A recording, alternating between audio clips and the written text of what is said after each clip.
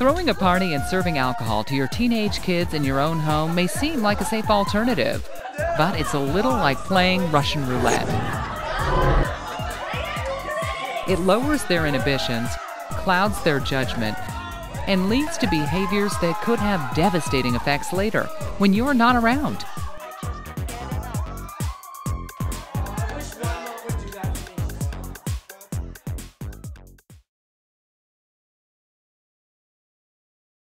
Have you noticed that your kids are taking money from your purse, a 10 here, a 20 there?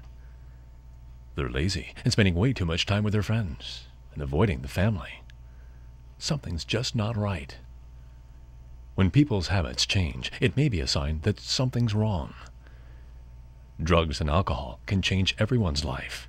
With one phone call, get information to help them get their life back. Call Fighting Back, 963-1433.